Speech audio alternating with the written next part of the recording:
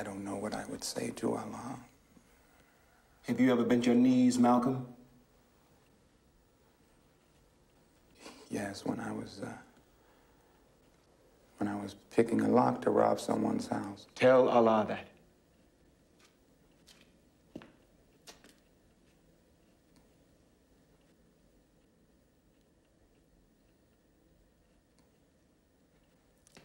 You can grovel and crawl for sin, but not to save your soul. Pick the lock, Malcolm. Pick it. I want to. God knows I want to.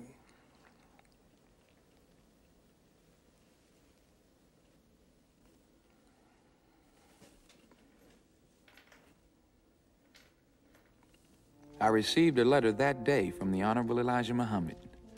The dear holy apostle wrote to me, a nobody, a junkie, a pimp, and a convict. I have come to give you something which can never be taken away from you.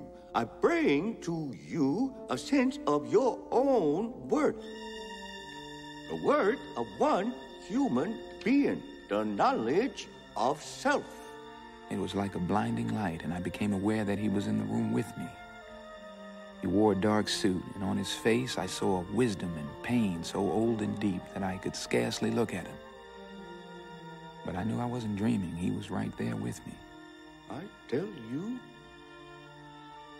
the most dangerous creation in the world, in any society, is the man with nothing to lose. You do not need 10 such men to change the world. One will do. The earth belongs to us, the black man. And whatever is around it or on it or in it belongs to us. And then as suddenly as he came, he was gone. And then I could do it. We are taught that Paul, on the road to Damascus, heard the voice of Christ. He was so smitten by the truth that he fell from his horse. Now, I don't liken myself to Paul, but I do understand. You see, it happened to me.